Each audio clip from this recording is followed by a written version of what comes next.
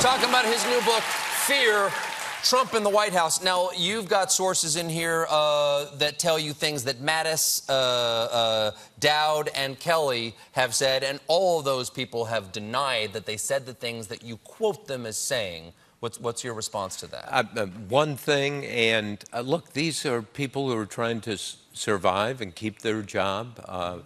So, look, and I know other reporters who've heard things from those people, and they heard the exact same thing, but it was off the record, so they couldn't use it. And when I did the reporting for this book, no off the record. People would say, well, I want this off the record. No, this has all got to be on deep background. I'm going to use it. I'm not going to say where it came from. And so I think in our business at times, we are cheating the public. We learn things, secret things, off the record.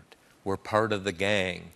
And I think we have to kind of stop doing that and saying, let's use it in a way that we can tell the public. So it's your 19th book. It's your 19th book. Yes. You've covered 9 presidents. You've seen a lot. Is what you've uncovered or what you experienced covering the Trump White House, is that shocking to you? Yes. What is most shocking?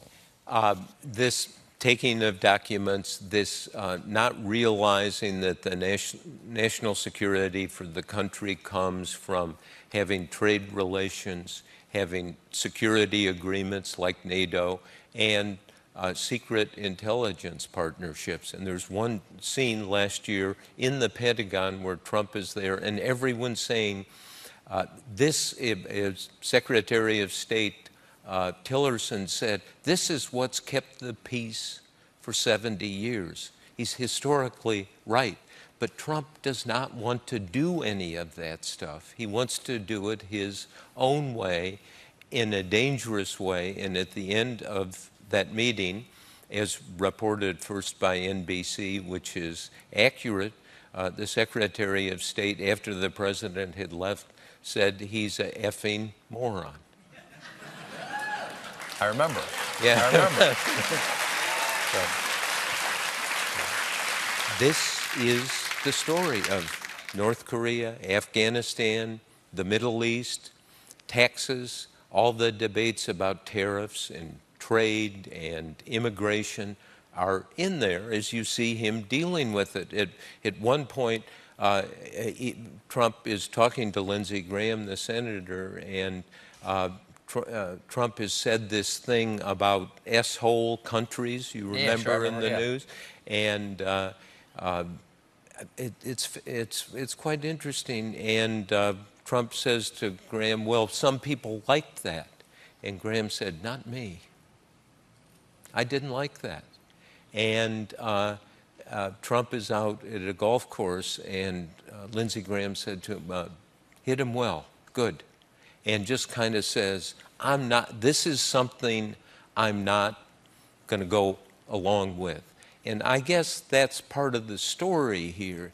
There are people, maybe not enough and not every time, saying, wait a minute, this is not what America is. This is not how we should be governed. We need to have a system of a president saying, what's the next stage of good for everyone in the country, not just the base, but and there is a way to answer that.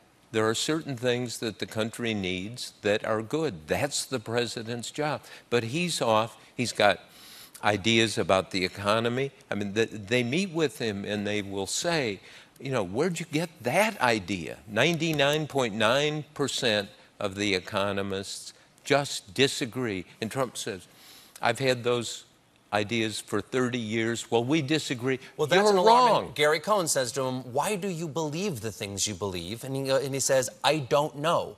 I just have always believed them. Yeah, that's right. And in many of these cases, he's just wrong.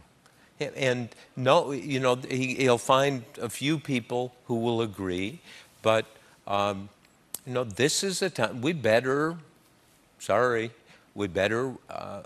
wake up to what's really going on, and people need to examine it, not just Republicans and Democrats, but this is not partisan. I actually got accused once of being an ultra-centrist.